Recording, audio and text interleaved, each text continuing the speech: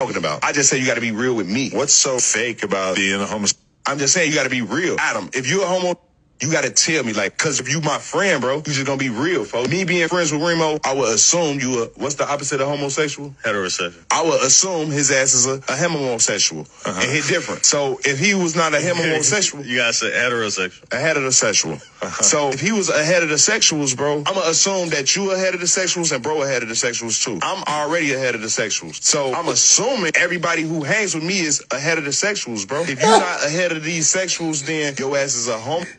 And I need to know that you are stupid, dog. So the other heterosexuals, we not gonna overwhoop with you. Boy, that word was tearing his ass up, boy. That nigga that can't hear or talk. That boy went from hemorrhoid sexual to he won't head from a sexual to a heterosexuals. A heterosexuals is crazy. A heterosexual sound like somebody that don't fuck. Oh, I don't do all that fucking. I'm a head of that sexual shit. Wait a minute. Is that what asexual is short for?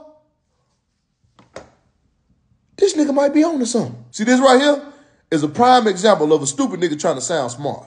This nigga definitely pronounced hors d'oeuvres horse divers. This nigga read with his finger touching the words in the book for sure. Hey, we gotta start making motherfuckers take a test before they get on these damn podcasts. You gotta be able to comprehend at least past the 6th grade level. Whoever you is, you need to get ahead of a class. And sit your country ass down, man.